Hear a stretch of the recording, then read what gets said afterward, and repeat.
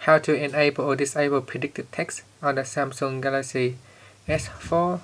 So what are predictive text? Basically, when you are typing a message here,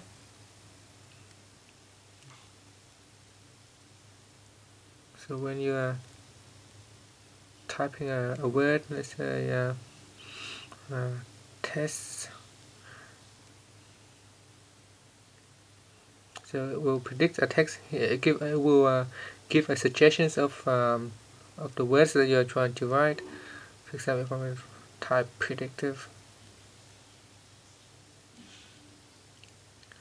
you can see that it provides a list of words that you think that you might use. So it gives you just suggestions, and you can tap on the arrow down for more suggestions, and you can choose the one that is the one that you want to use.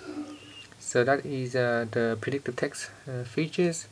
Now to get here, first go back to the home screen, then tap on the menu key, go to settings, then at top choose my device tab.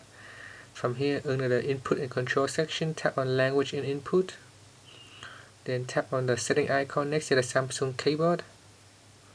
Then in here you will be able to slide the predictive text switch to on or off.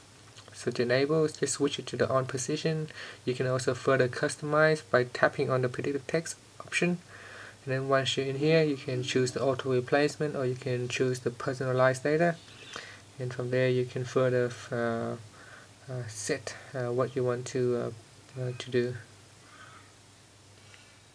Now once you are happy with all the settings and selections, simply just press on the home key to finish. Thank you for watching this video. Please subscribe to my channel for more video tutorials.